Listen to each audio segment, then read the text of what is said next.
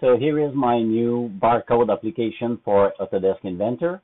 So from the add-ins menu, you can select the barcode button, select the view, and from the drop-down menu, you can select any standard or custom eye properties that is already present in the document you selected. Click OK, so you get your barcode. So the barcode is associative with the view, so if you move the view, the barcode will move. If you delete the view, the barcode will delete. But you can still move the barcode without moving the view, of course, if you move the barcode alone. You have some options with this. You have an update, automatic update for all sheets and all codes, all barcode already existing on in your drawing.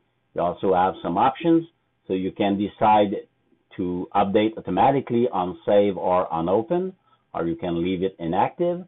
You also have a scale factor control and an option to include or not the text. Be aware that this barcode application does not require a font file installation anymore, so it's much easier to install and much more practical to use. Thank you very much. Goodbye.